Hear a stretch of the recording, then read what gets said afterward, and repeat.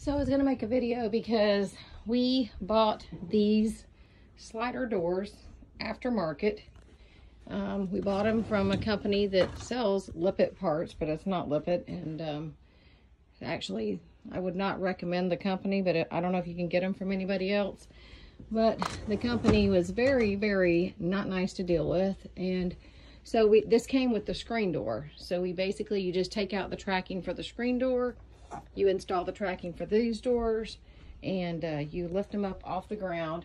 So they go up off the ground. Nobody had a video like this, so I was going to show in case somebody else wanted to do it aftermarket.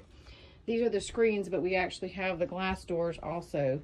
And then, so you just put the track in and put the screws all the way around. There's a little piece up there so you put in a top piece, and then you put in this styrofoam piece, and then you put the top board up there. So basically these doors are not attached at the top at all.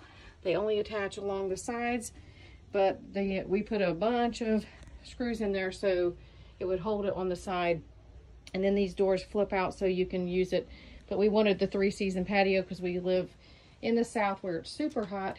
And so I looked all over for a video like this and I couldn't find it, but it's super simple to put these doors in. You basically take out the track that you had, put in the new track. You have to make sure that the doors are lifted up because they're basically hanging there. They're not secured at the bottom and they're not secured at the top. They're hanging on the sides. So that's how you put those in.